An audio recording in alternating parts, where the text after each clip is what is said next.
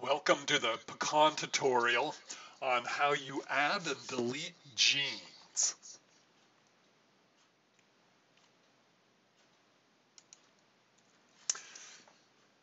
So when we were looking at the FAM maps, we ran across an interesting situation here. Gene 44, we're comparing Magsby to Xerces. It looks like there may be a gene missing. So what we will do is go look at this region and see if there's any coding capacity in here to see if there's a possible gene. So we do that by looking at gene mark. So we need to find out where to look in gene mark. 31, 1, 2, 3, 4.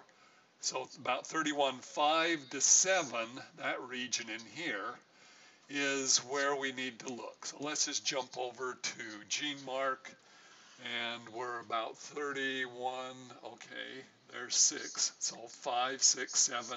This region right here, and we find in this reading frame 2 that there is indeed an open reading frame there, and it has coding capacity.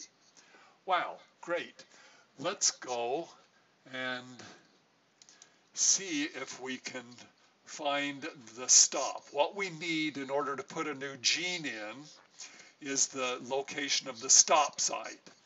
So in order to get to the stop site easily, we can simply just go into genes, look at number 45, and then when we go into the sequence, it will automatically jump to that section.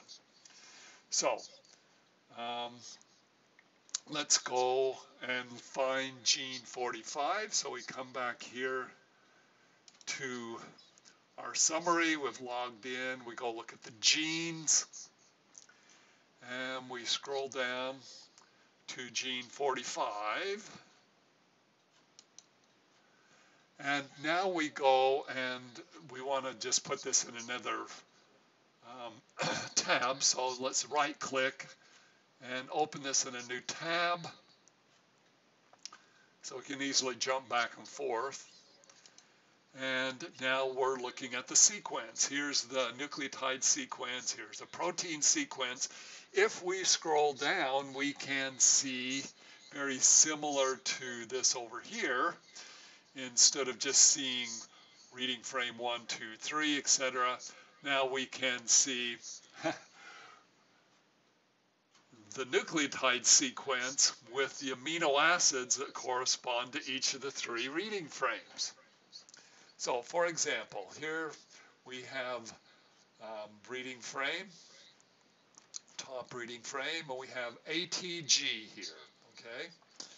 And for the next one would be ACG for the second base, etc., etc.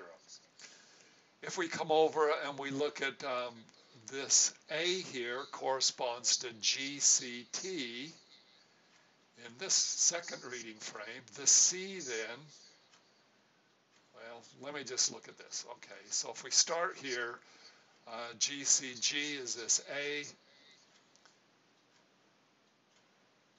and then we go back one base. TGC corresponds to this C, and this GTG corresponds to the V. So those are the 3 reading frames from this top forward reading frame. Here's the bottom strand. This is the reverse strand. It reads right to left. And so if we were to look at this ATG, that corresponds to a start site. It's in green, and yes, we have a methionine there. Okay, and so this TGC would be this cytosine, and this GCG or GCC would correspond to this alanine here. So there's reading frames. In the bottom reading frame, you read right to left. In the top reading frame, you read left to right. Okay, so that's just showing you and reminding you what these reading frames are.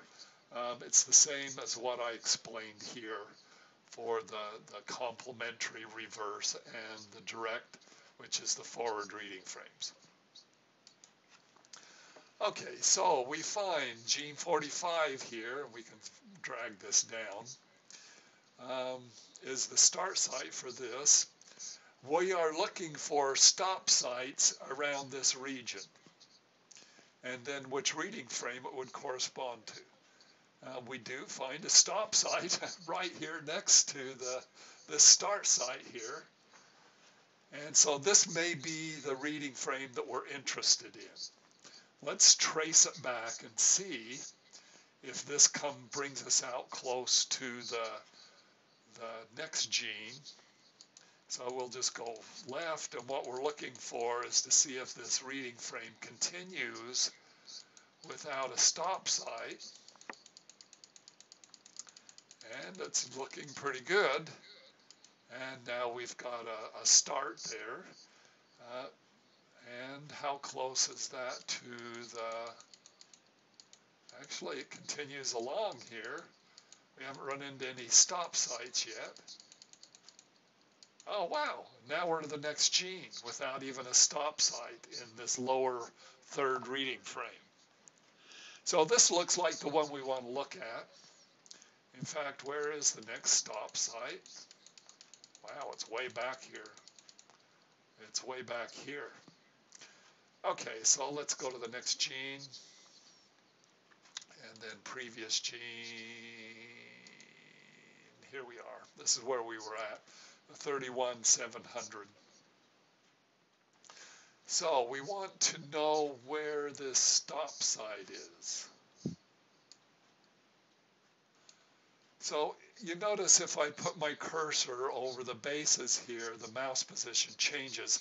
This is not really very accurate because we're going to have 42, we move it just a little bit, and it's 43, but still pointing at the C.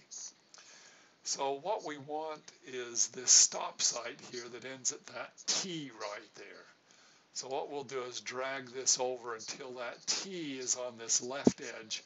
We now know that that position is 31,738.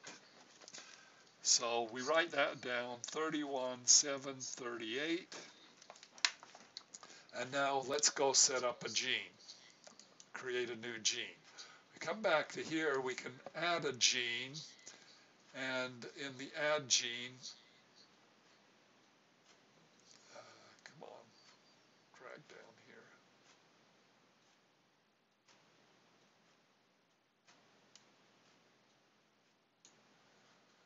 We want to put the stop site here. We'll put 37, nope, 31. I've already got it messed up. 31, 738, 738. Okay, and then we come down, add gene, bingo. It says it's not a stop codon. Did I get that wrong? 31. Let's go look again, make sure. And that's why we use different tabs here, so you can jump back and forth.